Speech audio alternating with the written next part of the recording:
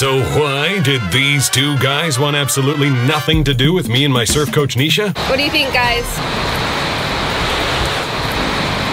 As a blind guy, I'll fully admit that I miss out on a lot of social cues. Can't see body language, no eye contact. But even I started to come up with a theory as to why these guys wouldn't respond to Nisha at all. You guys have longer boards to